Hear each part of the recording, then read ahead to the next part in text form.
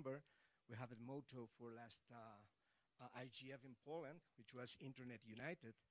And hopefully, through this session, we will try to understand the ways that we can actually keep Internet as it is, united, and hopefully to see how can we face all the different actions that perhaps may affect Internet as it is right now, knowing that there might be several actions that perhaps could actually split a little bit Internet.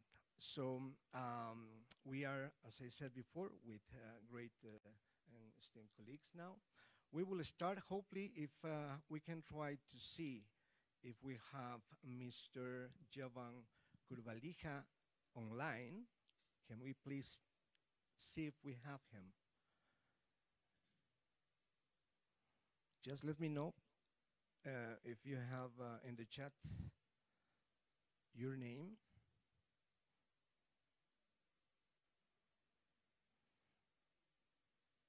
Well, I'm not sure he is joining so far, but we will be alert in case he's joining. Okay, so we will go with our second participant, Mr. Timothy B. And I would like to ask him a couple of questions, please, so he can develop as well as the other colleagues during his intervention. So my first question is, how fast, sorry, this one is the one, where the spread of instant content blocking and content filtering could lead the world, and how to find a balance between fact-checking and digital discrimination. You have to know that our speaker is a representative of Russian-based think tank NANO Dialogue. Mr. B is particularly known as an expert in fact-checking and fake information. That's why we want him to cover a little bit of this particular subject.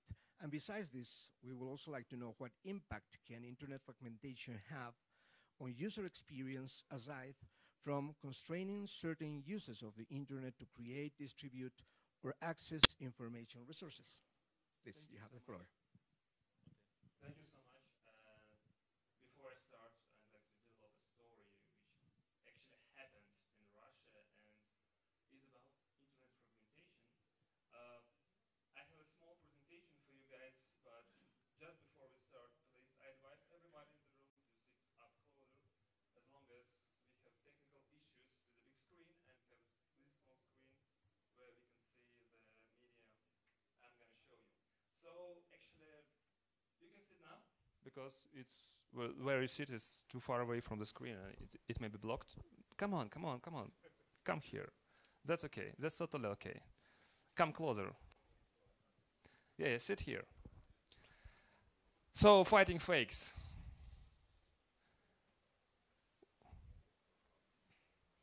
My organization, NANO Dialogue, is a think tank and inter-ministry coordinator for fighting fakes and disinformation in Russia. And we have experienced a lot of kind of battles in information war during the COVID and during the those things happening in between Russia and Ukraine now. And this is the thing I wanted to focus and to develop a story on. So far, from the 20, can I please have my presentation back? Thank you. I don't see it. So far, from the 24th of February, yeah. So far, from 24th of February, we have detected 3,603 fake narratives, fake stories. So each story is like such a separate subject describing some fake narrative. All these 3,000 stories ended up in social media and messengers, and they turned into almost 9 million social media entries, posts, messages, and so on. Do you wonder how many views did it get? Almost 18 billion views. So like 17.5 billion views of fakes and disinformation among Russian social media and Russian social networks.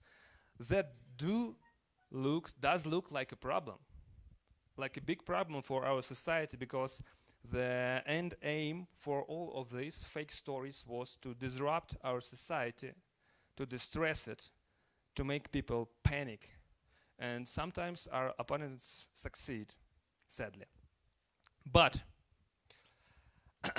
we have developed a system which does effectively fight this kind of informational attacks. I should say that these kind of attacks are coordinated, and I'm going to show you some examples of fakes which we have been finding and monitoring. So, say there were a lot of fakes about war or special military operation. You can pick the name that fits you most. For example, there was like pics with military vehicles, and caption said that Ukrainians captured Russian vehicle, but after our investigation showed that this was a still from the this was a Photoshop still from the 2009 video, and somebody just photoshopped Russian identification tag to make it look like it's a Russian vehicle, but it was not. This was interesting. Sadly, the part of screen is blocked, but it says here MCS России, which stands for Russian Ministry for Emergencies. And somebody set up a fake Telegram channel pretending to be an official ministry Telegram channel with some information. And it says that, dear citizens, Vyborg and Karelia are transferred to Finland instead of Finland joining any military blocs, meaning NATO. That's an interesting story. Thus, too, energetic system will be switched to European Union from the 18th of April. It's obvious that it's fake, but still it was disseminating in the Russian social media, and especially in between citizens of Vyborg and St. Petersburg. And the aim of this fake was very obvious: to make them frightened, to make them panic, to make them distress. And I can say that this is kind of informational terror. Step by step, they fill our social media, and not only our social media, but informational landscape with this kind of disinformation stories, and there are lots of them. So, for example, but not only, this kind of stories happen not only in Russia, but also in the international media landscape. I want to show you the video from Israel channel 13, which tried to show some consequence of military fight. Here it is. We look for the video, and somehow in between clashes and some garbage we see what? Strange, yes? How the Star Wars intergalaxy fighter did up ended there. Curious. But sometimes media can, of course it is a mistake. I don't know why it was done, maybe it's a stupid mistake, but sometimes media make some really bad mistakes which are I can't even describe it, because, for example, once the Italian media La Stampa published this picture of crying man in between debris on the street, and La Stampa said this is a man who was shocked and who was injured by a Russian attack in Kiev. But in reality, this man lives in Donetsk. Now it's Russia. And this is a photo from Donetsk after the explosion of the Ukrainian tactical rocket .U, which landed in the city center and killed 20 people. So actually media took a picture of a crying man from Donetsk who was injured by a Ukrainian rocket and published it as it would be a man standing in Kiev. That's totally not correct, but the point is the La Stampa never excused for that. Soviet plane An-225 Maria, the well-known plane, sadly destroyed. And the Ukrainian media and Western media immediately blamed Russian Federation for destroying this aircraft. in the airport of Gostomel. But if you check the satellite pictures, you can see some Russian military trucks near the plane, near the hangar for destroyed plane. And what's interesting that almost immediately after the plane was destroyed, the Ukrainian, I don't know her exact states, but Ukrainian deputy and some military advisor, we can't see her name sadly, published a photo from the drone, from the aerial drone of the hangar with frying plane, with plane catched on fire. And she said that lightly armored vehicles, BMDs, supply vehicles, and Russian personnel and were destroyed at Gostomel airfield by Ukrainian artillery. So by this, she actually proved that the Gostomel airport was shelled by Ukrainian artillery, and the Ukrainian army were those who destroyed this plane. Obviously, she deleted this post in a few minutes, but we still have a screenshot. Last story about Poland, maybe you have heard that. A rocket, sadly, hit the Poland territory, destroying a tractor and killing 2 civilians. Almost immediately, the scattered debris from the rocket was published. A pic of this debris was published by Poland media, and our experts made a quick investigation just to find that this is a part of rocket from the air defense missile system S-300, which is used by Ukraine to defend its airspace. Moreover, this part of Poland is far away from any point from which Russia could actually fire that kind of missile. But who do you think was blamed for this kind of attack and for the deaths of these 2 civilians? Of course, Russia. Next day, almost all the Western media published stories about Russia attacking Poland. And Russian missiles hit Poland, Russian bombs hit Poland. You see, this is disinformation, this is fakes, and none of this media never excused for these fakes, for this disinformation campaign against Russia. Even Joe Biden said that this is Ukrainian missile, but Mr. Zelensky still insists it was Russia. Anyway, how to confront disinformation? We have developed a system which consists of 4 basic steps. We have developed a system which consists of 4 basic steps to confront disinformation warfare. First of all is monitoring and detecting suspicious messages. Second, verification, because we need to know if this message is fake or not. We have to verify it, we have to fact check it. Mr. Preparation we will have just some seconds to continue. Maybe we can go again. I can speed up? Yeah, okay, yeah, sure. Just 1 minute, please. Yeah. You can have 1 minute. I have, okay, sure. Please, just to wrap up. So preparation of refutation and delivery, because delivery is very important. Lastly, I want to get back to fragmentation, because we had a story with Facebook and Instagram. And Facebook and Instagram were social networks with advertisement system through which our opponents distributed fakes through advertisement. I mean, through the paid messages, like this, like this, like this, and finally, like this. This is the actual screenshot from an advertisement which was ran over Facebook targeting Russian audience. I have a very easy question. How the hell is it possible for that message, for that picture with a corpse lying down to pass the moderation system of Facebook?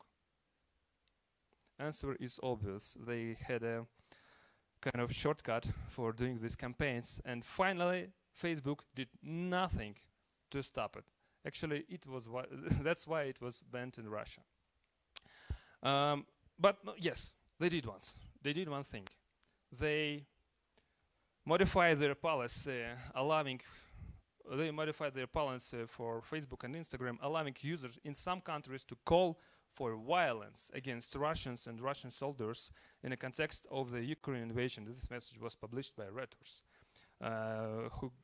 who took access to some internal emails for Meta. I want to finish on that we are speaking about fragmentation, but I think we should focus also on big tech and platforms who should not abuse their very big power and very big audience for some political reasons. Because if they do abuse, our country has a full right to protect our digital sovereignty and our people. Thank you so much. Thank you very much, Mr. B. Indeed, there were shocking images, and of course, we may think about different examples all over the world with this kind of manipulation of information, of images, etc. So it's really, really shocking. And since this is happening all over the world now, our next presenter, Dr. Ik-Chen Chin, an associate professor in the School of Journalism and Communication at Beijing Normal University. She's also an esteemed expert in internet governance, digital policy, regulation and law, and digital ethics, with a particular focus on China. So, Dr. Ik-Chen Chin, can you please tell us, how should we approach internet fragmentation? Should we perhaps prioritize the content and transactions layer first, or speak of the more technical network layer? And the other question I would like to cover is, what threats do the technical, legislative, and policy developments being made in recent years pose to interconnected and interoperable internet? You have the floor. Okay, first of all, thanks for inviting me to join the panel. And it is my pleasure to address these two questions. So first of all, regarding to the first question about whether we should approach the internet fragmentation from the content layer or from the infrastructure. So there's a 2 points I want to make. The first one is about personally, I think there's also not only, there's a kind of the similar argument has been put forward by many academics, also the IG organization, that we have been talking about the concept of a public core of the internet for many years, especially by like the Global Commission on the Stability of the Cyberspace, GCSC, because this is the organization who put forward this concept of public core of the internet. So public core of the internet, including like, for example, the backbone, also the network layers, naming system like IP address and domain names, and also like other the standards, you know, and the encryption mechanism, even the transportation of the contents. So those we call the public core of the internet. So for those public core of the internet, it should be, you know, free from the state's interventions, and it should be kept always global connected, interconnected, to maintain the internet's stability and the safety. So in that sense, I think many of our colleagues and me as well wants to enhance, you know, and at least to build up some consensus on what does the public cores, you know, we mean, and how can we build up this. First of all, we need to agree the scope of the public core. Of course, different organizations, you know, put forward a different scope of the public core of the internet. It can be include, as I said, the backbone, network layers, and the standards, or the naming system, okay? And then the second question is, so first of all, we need to have a consensus and the scopes of the public core of the internet.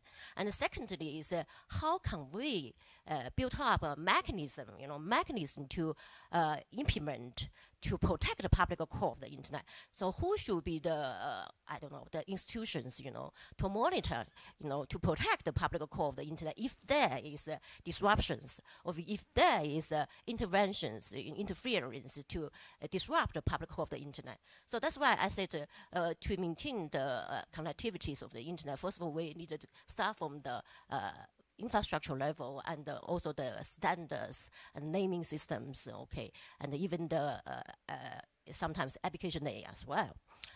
But so in the end, we probably have to rely on the continuous discussion on the concept of public core of the internet.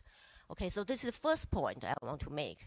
The second is about the content layer, content level. I think in terms of contents, because the content is very big areas, you know, it can include different contents, for example, pornographies, crimes, online crimes, cyber crimes, hate speech, and also different like defamations, you know, all these belongs to content layers.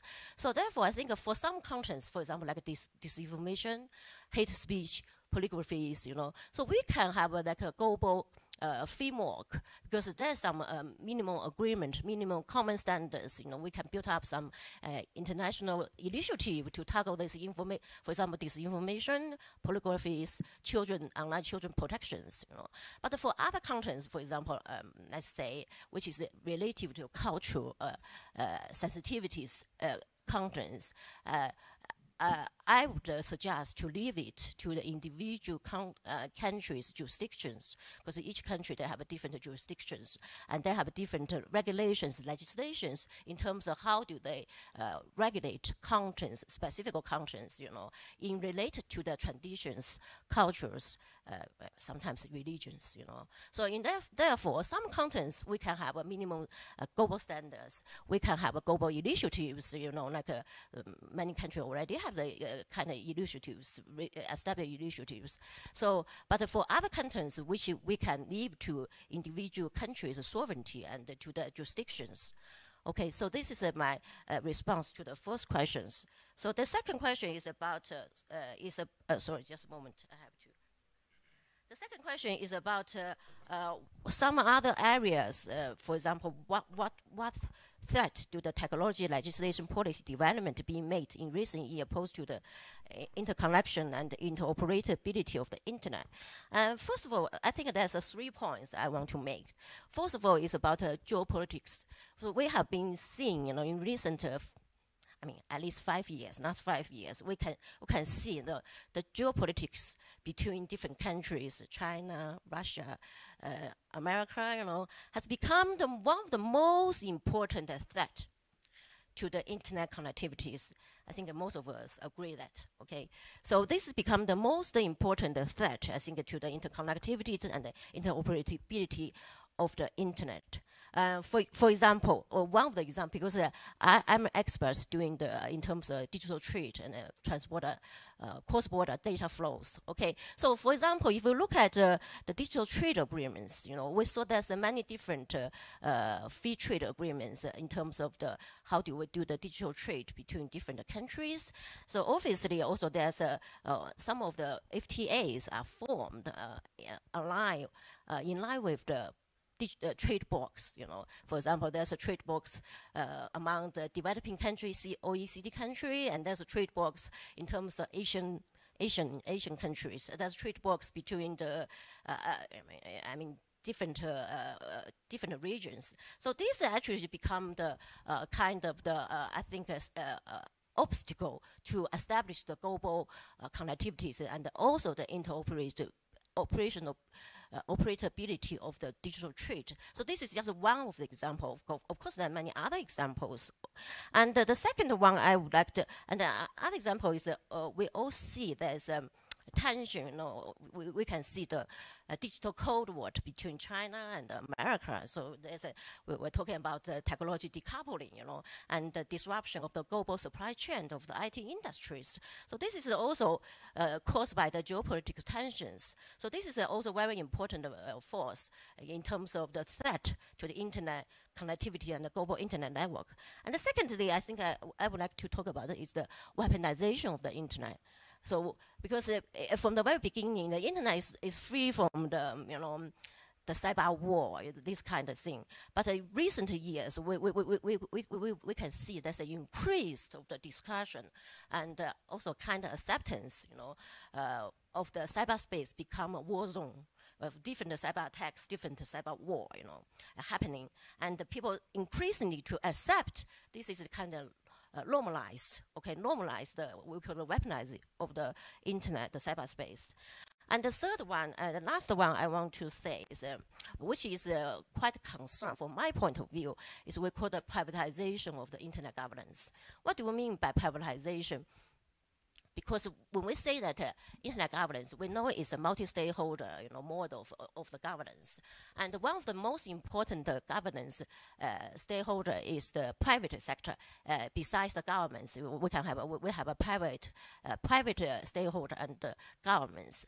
So increasingly we see the private sector has been play more and more important role in governing the internet. For example, like our colleague just mentioned about the big platform like Facebook, Twitter's, Google's, as well as many and like backbone suppliers, the level operators. They are all private actors, but actually they are doing the internet governance. They can block internet access. So this kind of actions, for example, one of the recent examples is the Ukraine war.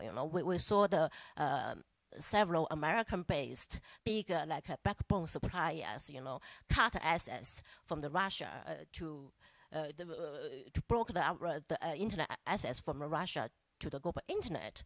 Of course, this is we say this is a kind of private sanctions, And the problem is that I'm not arguing that this is right or wrong in terms of the normality, but my argument is where is the accountability and the transparency?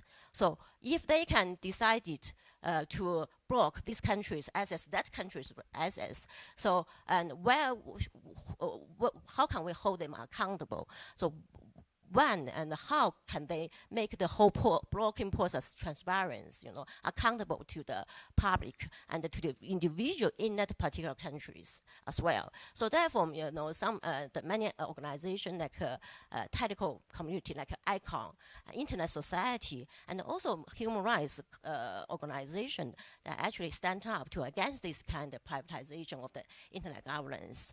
So therefore, I think we also need to think about the private privatization of the internet governance. How can we make them more accountable and transparent? So therefore, to maintain the trust among us, when this happened, not only the people in Russia was worried, and many people in other countries, for example, the public and the network operator in China or in many other countries are worried about one day this might happen to them.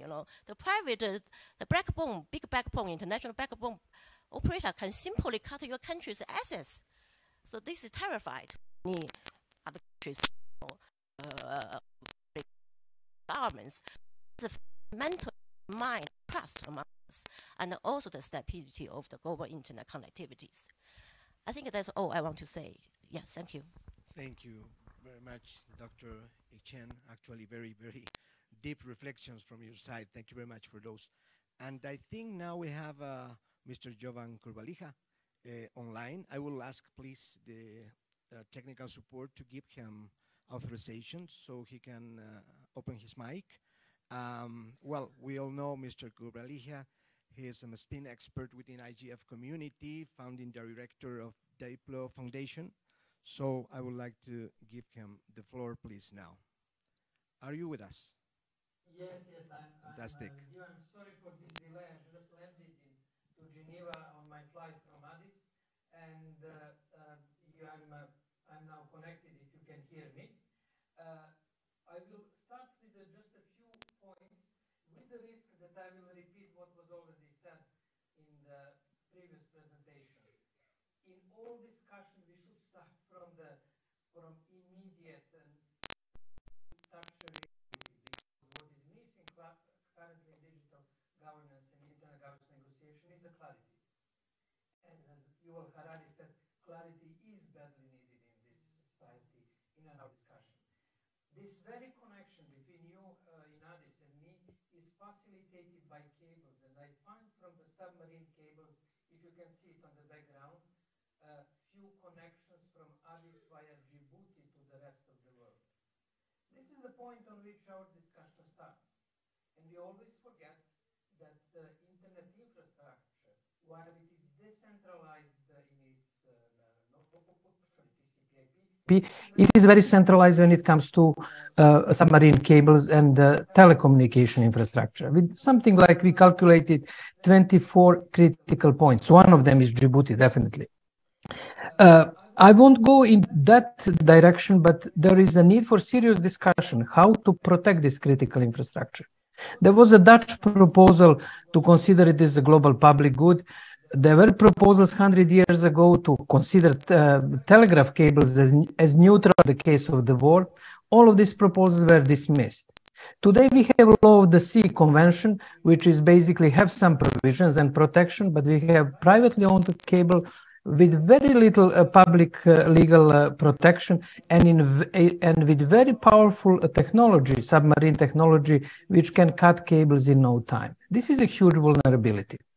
Now, this is the first point. The second point is that we should be proud on one point, that in spite of all tensions between countries and worldwide, internet is still one of few infrastructures that functions across the divides and borders. Today, it's possible to send email from St. Petersburg to Kiev. It's possible to exchange messages across different conflict divides. Well, obviously, on the different layers, the situation becomes much more difficult. Therefore, this is the second point, which I think we should cherish, and sometimes we should be proud and acknowledge robustness on the governance regime. Third point that we should keep in mind is that internet is global in its technical infrastructure, but it is very local in its impact. Therefore, impact of the internet on society, when it comes to culture, economy, other issues, should be reflected also in governance regimes. It would require definitely diverse architecture in governance regimes, and things are changing especially around the data, around the question of data governance, data sovereignty. And I was surprised a few months ago when I saw advertisement in The Economist. And as you know, Economist argues for the free flow of data, advertisement for the training, for the workshop on data sovereignty supported by Google. And I did a little investigation to see what is the thinking concept behind it. And you can see that companies are adjusting to this reality that governance has to be somehow localized and adjusted to local specificities. Therefore, 3 points for my statement. The first one, we should be aware, we should follow the packets and be aware of the basic vulnerabilities that current internet has, and it is related to submarine cables. The second point is that internet infrastructure is robust and it still functions across the different divides. And third point is that internet is global in its technical functionality, but very local in its impact on society, economies, families, local communities. And it should be reflected in the governance regimes. Obviously, easy to say as a notion, difficult to achieve when it comes to practical regulation, with all the risks of fragmentation, of disintegration of economic space, civic space, and we can elaborate more on it, but those are my 3 points. Over to you. Thank you very much, Mr. Jovan. Great speech as well. Well, now, let me go with Dr. Milos Jovanovic. He is the president of OpenLink Group, and doctor, he has a PhD in information security, and he's also a professor at Belgrade Metropolitan University. And I would like you to cover a couple of questions as well. Are the purpose of fragmentation and the steps being made towards it by different players reasonable? And the other one is, what possible repercussions could there be due to the spread of instant content blocking, of course on political basis, and intrusive content filtering?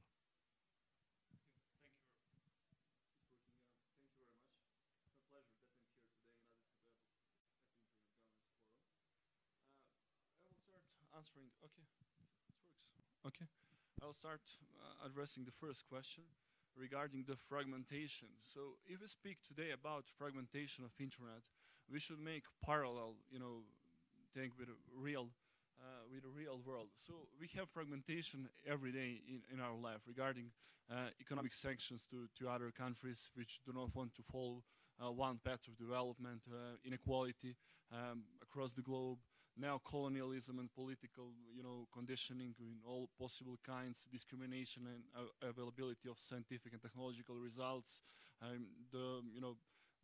So we have fragmentation every day. So internet as a global network cannot be out of this, So we should speak about UN Charter. So Internet Governance Forum is a platform of the United Nations. And if we decide to respect, and to respect basic principles of the United Nations, we will not have fragmentation. And that's my conclusion on this question. So this is a very wide topic, speaking about national sovereignty and technology. Technology is a vital part of national sovereignty. Definitely right now we don't live in a unipolar world. In these times, power is shifting from the west to the east, and now we have multipolar, world, and circumstances are pretty different. So, speaking about fragmentation, I think that we should, agree on minimal, minimal framework, common framework of internet governance. So speaking about infrastructure, Mr. Kurbalia spoke about optical cables, and submarines attacks and so on and so on.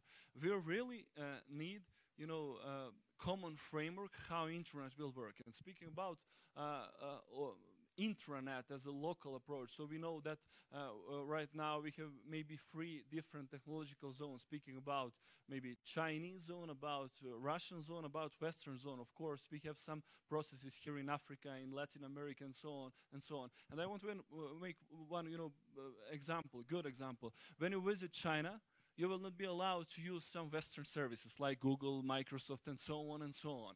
When you visit Russia, you will not be allowed to use Twitter, LinkedIn, and so on, because Russian law said that all the data of Russian citizens should be stored in the territory of the Russian Federation. When you go to the United States of America, Western part, European Union, and so on, you have debate about Huawei equipment and so on and so on and so on. So we are now in a very interesting historical times. And speaking about internet governance, about technology, about everything, we should cover topic about national sovereignty.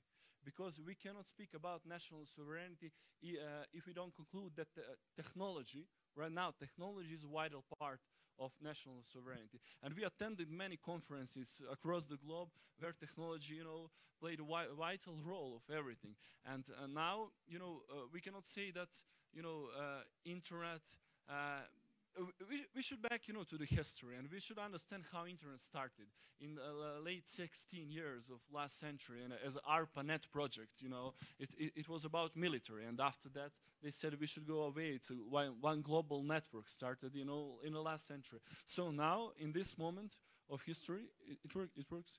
Now, in this moment of history, I think we should make another real how internet will work in the future, because definitely all countries want to protect, their own freedom, their own information flows as well, and their own sovereignty. And that's the question for Internet Governance Forum. So I think that we need, our, minimal common framework how internet and infrastructure will work in the future. Regarding the, informations and information flows, and your second question related to content blocking and so on and so on. Moving back again to sovereignty, every country wants to protect their own information channels. So if you say that internet is one of information channel, and definitely one of the most important, every country is responsible for for this information flow in this channel. So speaking about special military operations, about different, aspects across the globe, we experienced, and we saw internet shutdowns as a part of, cyber warfare. We saw we can't divide internet from military aspects. in some way. Of course, it's a global network. As Mr. Kurbalia said, it's the only network probably which allow us to send, information between people. For example, right now from St. Petersburg to Kiev or from some different, parts of the world. But I definitely think that we need to move away from legacy policy and to think about new strategies which will prevent internet shutdown, but according to minimum, common framework on internet governance. This is a multi-stakeholder forum. We should speak on stakeholder level, definitely. And imagine one situation: if we don't achieve, something regarding a new strategy, regarding new deal on internet governance, and so on and so on. We have a good example. Many people, which know how internet networks works. Can you imagine that if you make your sovereign internet, like I know that China did, and did this project, Russia as well, and many other countries, you can make your own internet. It's possible, if someone decides, to block global access to some countries like China or like Russia, like other big countries and so on, you'll be able to use your own intranet network, and all your critical infrastructure services and everything will work. But in this aspect, you will be able to make, for example, available to your own population to access bbc.com or any other site and to get absolutely the same website, but the different information. You can put some IP addresses and make host files, and your population will be able. So we need a new deal on internet governance and new strategy, definitely. And there is a question: who can shut down internet during the conflicts? What is propaganda? What is the fake news? Who can say what is propaganda and what is the right news? We have different aspects. People across the globe think differently. So I think that the main deal of new strategy on internet governance should be, how we should deal with some, differences across the globe. We see what's happening here in Africa. There are new, and different processes. We know for Silk Road, Belt Road initiative from China. We see, Eurasian concept of integration. We see what's happening in the West right now. So there are many questions. There are many questions right now. And so I would say that this is a historical times, definitely. And internet, as the only global network which works right now, we definitely should speak about new strategy, which will replace legacy, which, I think that's why we are right now here. So that's my answer to, your question. And I will conclude with national sovereignty as a part of, technology is a vital part of national sovereignty. And I think according to UN chapter and all, UN documents and so on, it's a right to every country to think about, national sovereignty in the field of technology, economic, political, and all other aspects. Thank you very much. Thank you very much, Dr. Ivanov. Lots to think about and to comment, but I will try to leave that for the end of the session. I'd like to go with Salah-Eddin. Mr. Salah-Eddin is founder of Algerian Youth Ambassador Foundation, who has a lot of expertise on the matters of internet awareness and youth technology. Please, Mr. Salah, do you believe that internet recommendation is something we as a international society should be wary of, especially if it is a rather natural process which we must accept? And the other one, can you envision how the global digital compact or any other type of international agreement may deal with this matter? Thank you for giving me the floor, and assalamu alaikum everyone. Bonjour, good morning, здравствуйте, доброе утро. First of all, let me thank the United Nations and also thank Ethiopian government and the organizers of Internet Governance Forum for giving us this platform to express our ideas, and also our ambition towards a sustainable cyber space. Also, let me express my gratitude and the happiness that I met with the different friends here at this forum. after a few months from attending the Vladivostok Eastern Economic Forum in Russian Federation. And this shows that our friendship and our engagement is not fragmented. As you mentioned, that Algeria Youth Ambassadors is mainly not very specialized foundation in data or internet, but we work mainly on youth diplomacy and also engage Algerian youth at the local level with different institutions, mainly at the level of ministerial level, and also at the presidential level, and also at the parliament level, to engage more youth in the governance processes, good governance processes in Algeria. Let me mention that Algeria Youth Ambassadors is one of the consultant members of the Higher Authority of Transparency in Algeria, which is a consultant authority to the President of the Republic. And also, besides my civil society activities, I am here working in Addis at the African Union at the Political Affairs, Peace and Security Department.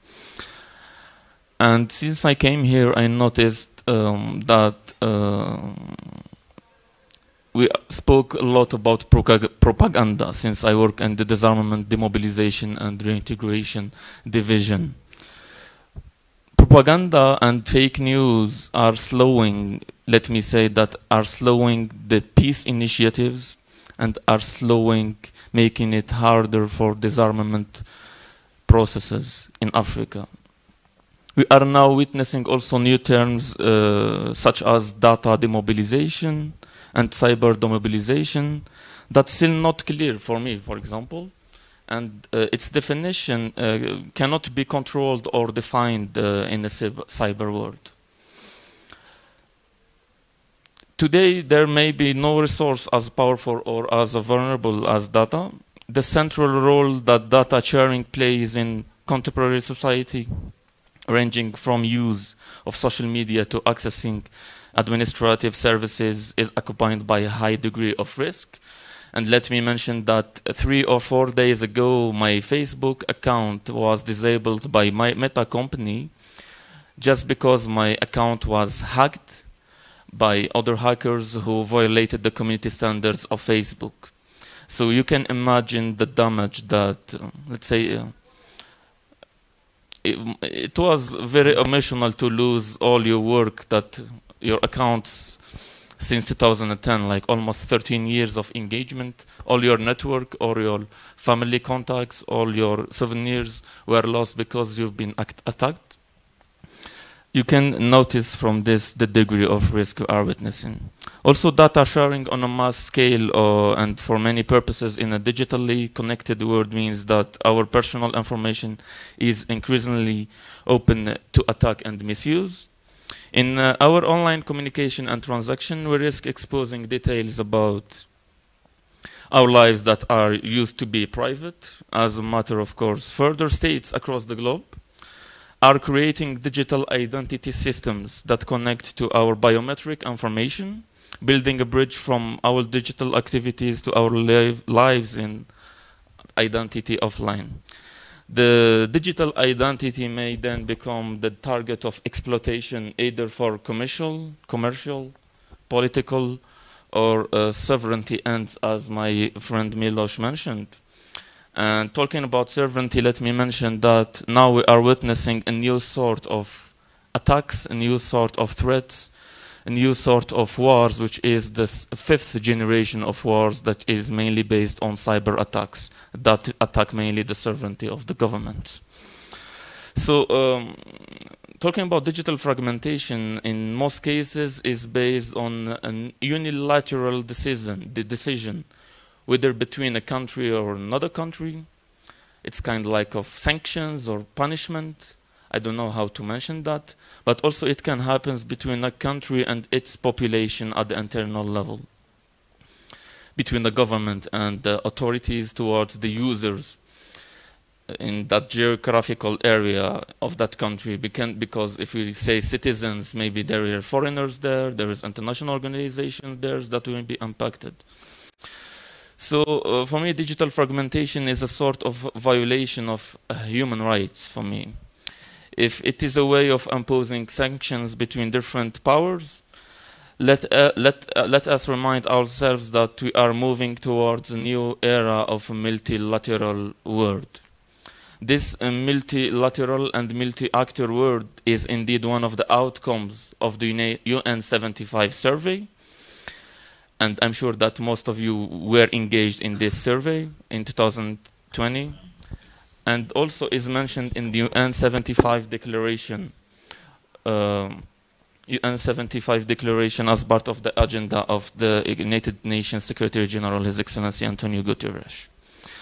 Let me also remind everyone that the UN 75 declaration declares that the world leaders agreed on the 21st of September 2022 on 12 commitments in this UN 75 declaration, and amongst those 12 commitments, we will improve digital cooperation is one of these commitments. So now if the UN is taking initiative to improve digital cooperation, and members, or let's say member states, are still in that, let's say, mentality of two blocks in this world. So I think we as youth, we still have a lot of work to do and a lot of things to advocate for. For me, it's time now to advocate for an institutionalized instrument that protects us as users and also as citizens and also as human beings living in this planet. In Algeria, let me give an example. In Algeria in 2021, we went through a sort of reforms on our national referendum in 2021 on the Algerian constitution as a way just to strengthen our constitution against all sorts of discrimination and hate speech. In its all sorts, online and offline. So talking about the envisioning of the declarations, or how you call it, amendment, the declarations or the decrees, international decrees, let me mention that the United Nations Human Rights Council recognized that internet is a human right as part of the United Universal Declaration of Human Rights. And just like to conclude, let me say that protecting our data as users is also must be considered as a human right, and mainly like we need to advocate for an establishment of an international court specialized in cyber attacks and data rights violation, because defamation, blackmailing, sexual exploitation, and many other violations, hate speech, fake news, misinformation can not only cause data damage for the internet user, but also impact his life in reality and forever. Thank you so much. Thank you very much, Mr. Samadin. And last but not least, we're with agri-preneur, consultant, innovator, and economist from the host country, CEO of Aduna High Balance. I hope I can pronounce the name. Aduna Heavy Balance. So, Mr. Waco, as another member of the business community, what's your understanding of this problem and will you evaluate the risk of internet fragmentation for e-commerce? Yeah, thank you so much, and my pleasure for having me here as a speaker. And what I want to say is, you know, with regard to internet is at the first place, is at the crossroads because of the fragmentation of the internet globally. So, you know, throughout all countries of the world, we have varieties of you know, protocols, standards, and so on. And this makes, you know, the e-commerce, not only the e-commerce, the trade as a whole, to have, you know, a kind of misinformed and to make, you know, wrong decisions on that issues. So, for instance, currently, as AU of 2063, Vision 2063 is to realize, you know, ACFTA. African Continental Free Trade Agreement, which can be done via internet.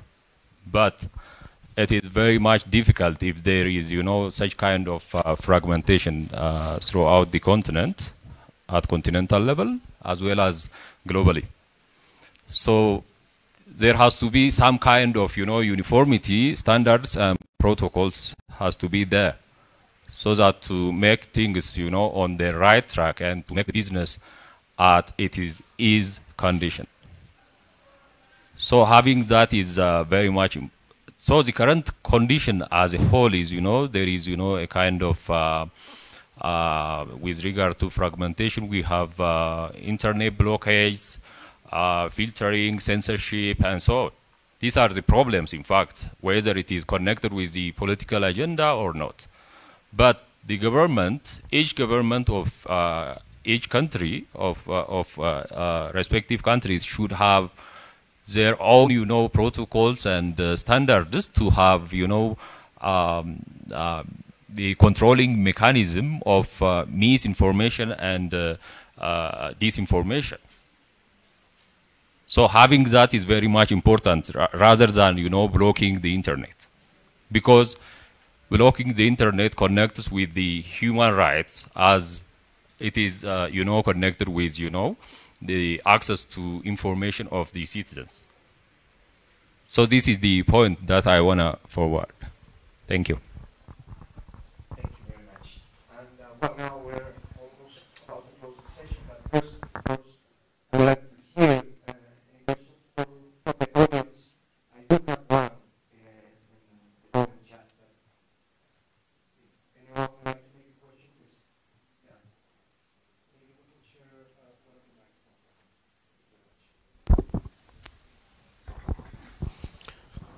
Thank you, Roberto, for giving me the floor. I'd like to thank all panelists for your brilliant intervention. And I'd like just to raise another point, as we have some kind of rules that we are using that was promoted, for example, the net neutrality. Net neutrality imposes for every telco operator, infrastructure operator, not to block any kind of traffic over the internet. But the reality from the global south is that the economy of internet is mainly focused on the content platform provider who are located globally in the north. So when it's come on the when we have to deploy to response to the end user need in terms of infrastructure, the cost remain to the local operator. But the economy generated by the internet as well, yes, our countries in the global south take added value on the internet, but I would say that we have to pay attention on the rules we put on the governing the internet as infrastructure and the consequence that implies on local actors. Today we know that the major actors who are controlling the infrastructure around the world can block when they we saw that we can change the rules to say you can block, you can stop. But for the global actors, we said net neutrality, you need to open to keep all traffic paths over network. So I think that we come in an era that we need to sit together and try to be, if we need to promote sustainable internet, the quality, we need to have the same internet around the world. We need to rethink it together. Otherwise, we can think that we can get the same internet around the world, but it not be true. Thank you very much. Thank you very much, Karim. Maybe we can have one more question for the audience. There is one there. Please try to keep it in 1 minute so we can get a couple of more questions. And after the questions or comments, we're going to give 1 minute to each panelist so we can close the session. Yes, go ahead, please. Okay, thank you very much. Very interesting panel. Actually, I would like to ask about the layers of the internet, as you pointed out, that we have some backbones infrastructure layer of internet, but something that I think has been missed from your definitions of internet layers is the role of the platforms, transnational platforms, that they are to some extent now parts of the internet infrastructure, because they are internet gatekeepers now, and the role that they are playing as a transnational global regulators of the internet, by not only by promoting something that you called it as social or national sensitivities, also by blocking something that is against their corporate rules. That corporate rules now is global rules for the internet. And it's something that we need to think about, the role of the transnational platforms as part of the internet infrastructure, that we need to come up to some kind of the global universal protocols that all of them, they need to comply with. Thank you very much. There is one more in the audience, but before going that, I will read one from the chat. Thank you for your speech and examples. However, now we see the ongoing process of fragmentation and the degradation of the common digital space. The key challenge is lack of practical steps to prevent fragmentation of the internet. What international platforms for making practical decisions on this topic, in your opinion, can help prevent internet fragmentation in the current situation? And that's related with the other one regarding maybe the future global digital compact. We have your intervention, and after that we will give the floor to our panelists. Thank you. My name is Ashanafi, here from Ethiopia. Thank you for giving this chance, and thanks all who is preparing this forum, which is very inclusive forum, and welcome to in our country, Ethiopia. My question is, as you listed out in your presentation, the information destruction is hiding the truth, even if rather than it affects the socio-economic and political concerns of the people, it hides the concerns of the science, or it hides the truth because of disrupting or hiding or misleading the right information. When we see in our country, Ethiopia, most people are not connected into internet, but the media or the researchers concerned or gathering information from some amount of people which are connected to internet. But there is a lot of idea, a lot of experience, a lot of information or wisdoms from the unconnected peoples. So, do you have any plan or looking out to reaching out the unconnected people's idea or experience or exposures? This is my question. Thank you. Well, thank you very much. And now we start with our panelists. We can start with our left. Yeah. Mr. Wako Aduna. All right. Thank you for the questions and suggestions. You know, with regard to addressing the internet, I think there has to be the infrastructure that has to be in a place, whether at national level or globally, because we have to have, you know, a kind of infrastructure investment that has to be there so that we can address, you know, internet, though it has its own problem, though it has, you know, fragmented here and there. So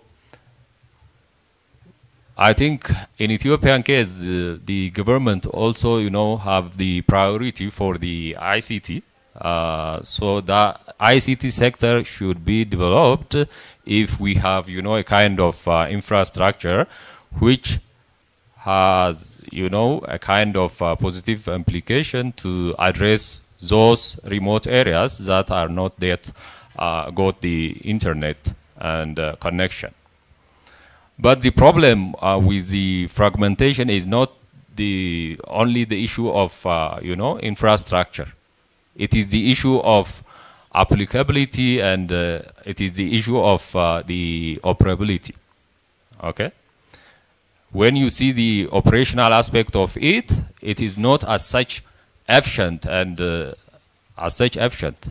It's agreed because of the conditions. You know, the internet accessibility is not as such good, but there has to be, you know, a kind of national strategies and protocols to be devised and adopted to apply, you know, a kind of rules to control, you know, the misinformation and to control the biasness of the citizens, not to reach, you know, unexpected decisions. So that's a very important point that I want to articulate. Thank you. Thank you, Mr. Wakwadugna. Dr. Ik Chen, please, your final remarks. Yeah, I think there's three responses for me. The first of all is that, of course, the local interest is important. So many countries like South Africa are using the antitrust law, you know, to protect the local industry, which is a valid point. So you can have a policy, industry policy, to protect your local industries to from the threat of the global, you know, platforms. And so the other thing I want to mention is that because we all know that the transnational nature of the platforms, global platforms, therefore the international collaboration is very important, you know. So especially for those small country, less developed country, so unless they can join the global regulatory framework, you know, with the help of the developed country and the big players, so to get their voice to be heard and to incorporate it into the global regulatory framework. Otherwise, it's very difficult for them to act alone. So therefore, international regulatory collaboration is very important, especially for those less developed countries and developing countries. And also the second point is about how can we manage the international collaborations. I think there's a multi-layers, multi-center, you know, collaboration. So the UN is one of the global institutions, but belongs beyond the UN. There's other, you know, actors, can be NGOs, can be at the regional level, local level, you know, even national levels. So we will see, you know, there's many collaboration mechanisms will emerge as simultaneous. In the end, maybe there's a convergence to some central institution, but we will see. We let everything happen naturally, organically. Then maybe in the end we will see something emerged from those interactions. And the last one is about how can we reach out to the local communities. I think many like organization or even WTO are doing like a digital assistance, you know, program to assist African country or the less developed country to increase the digital capacities. So these are some programs we're looking at as well. Okay, thank you. That's Thank you very much, Dr. Chen. We can go with Saladin. Thank you for giving me the floor again. Well, I just want to say again that the Global Digital Compact should be considered as a document that guarantees our digital future for a safe and data protected rights of the internet users in this world. But talking about data rights, let me say that access to internet is considered as a human right, and as my friend colleague mentioned from Ethiopia, that many still don't have access to internet. Let me say, like, how can we declare a human right and we will pay for using it or access to this? We are still paying for internet as users. So are we now paying for our human rights? Thank you so much. Thank you very much. Please, let's continue with Milos Jovanovic, if it's possible. Okay. Thank you very much, and I want to congratulate Ethiopia for organizing this event. So thank you very much once again. My conclusion is related. I will have just 3 sentences. We should understand how internet was started, you know, and that was a military project, you know. It is clear that world historical forces of social economic development shape the human history. And the human history are full of fragmentation, so internet as well, you know. And I don't see that in a near future we will have mechanisms to prevent internet fragmentation, because we are en route, we are on the way to building a multipolar world. So now we have many different interests, many different aspects, and I think that we should think about common framework, minimum common framework on internet governance, and that the processes related to internet fragmentation will continue. So our main goal should be to control effectively this and to make internet to stay global network. Thank you very much. Thank you very much, Doctor. And well, it's a nice way of ending a session with the music band. But we have to go to online to Jovan. Please, Jovan, your final remarks. Thank you, Roberto. When you say this left, it triggered me to comment perspectives. You know, your perspective sitting in chair. What is left me watching here from online. But again, in tradition of 3 points, let's make it 3 points. First one, in a quick, well, Twitter. I don't know these days of Twitter, but let me try to do it. Let's go for instead of next billion, and it relates to comment from our colleague question from Ethiopia. Maybe money is not shared equally worldwide, but human ingenuity is.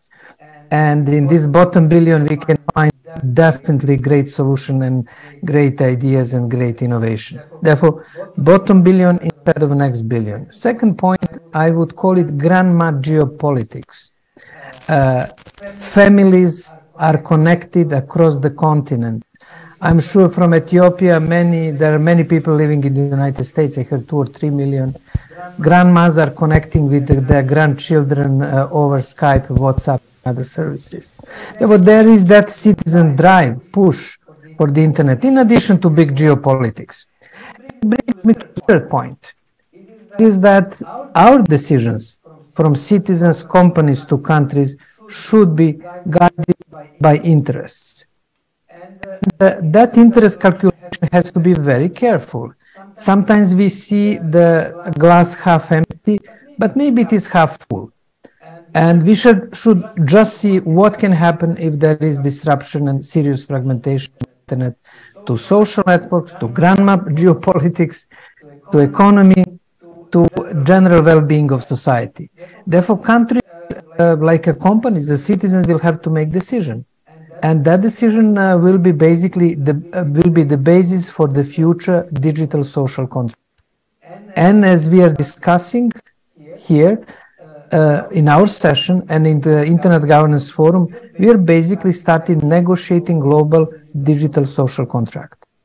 What it will include, we'll see, but it should be driven by informed interest and less clouds, less slogans, less empty rhetoric, but really discussion how internet impacts citizens, countries, communities, and over to you. Thank you very much, Jovan. And we have Mr. B with his final remarks. Yeah, thank you so much. I'd like to mention that in conclusion, we all understand the need for some common solution and for some common agreement in between countries, people, governments, and so on.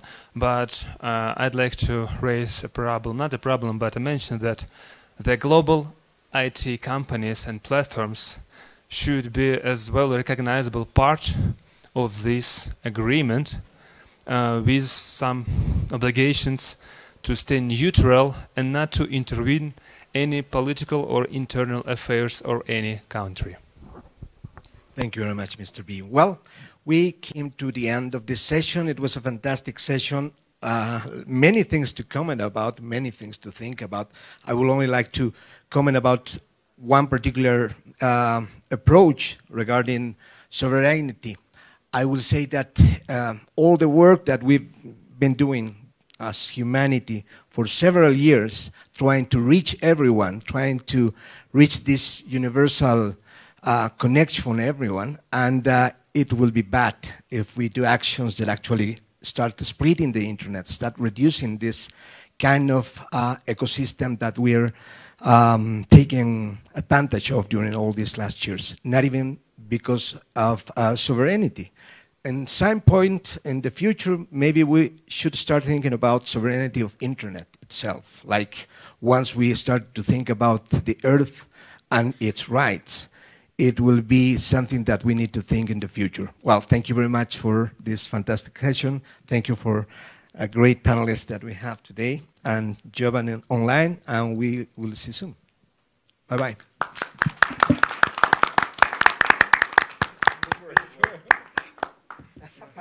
Finally work.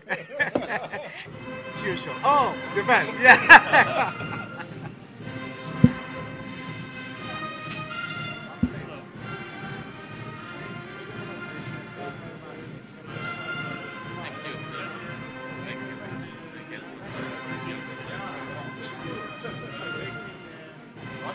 Thank you. Roberto, you're the best. How do you like it? Thank you very much. Great. Great.